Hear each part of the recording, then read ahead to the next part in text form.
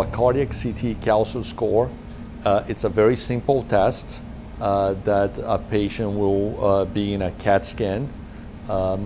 So it's less than 10 seconds in the CAT scan machine, and we'll be taking pictures of your heart to detect calcified plaque in the coronary arteries.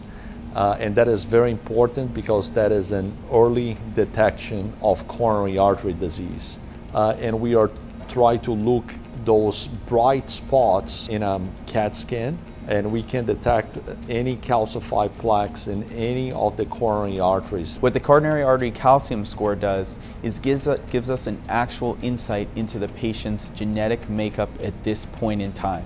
We can immediately know with 99% certainty if patients have coronary artery disease plaque or if they don't. If there is mild, moderate, or severe amount of calcified plaques, it's important information for the clinician because then we can be more aggressive in terms of medications, in terms of modifying the cardiac risk factors, controlling hypertension, diabetes, controlling the hypercholesterolemia, avoid and stop smoking, and promoting more exercise and lifestyle changes. What we're trying to do in the coronary calcium realm is to get those patients before they even have any chest pain, before they have a heart attack.